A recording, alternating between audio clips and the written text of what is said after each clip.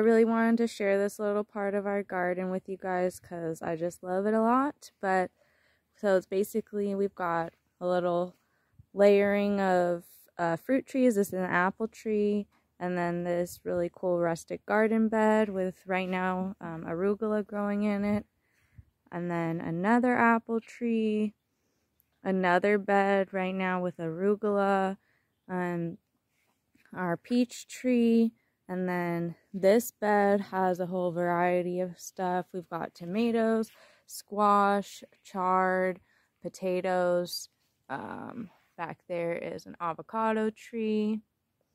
Oh, and I see a little bit of mallow coming in.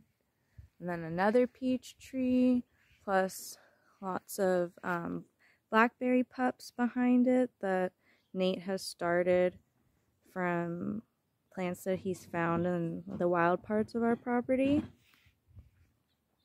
So yeah, I just love this little row here along the fence. I think it looks so beautiful.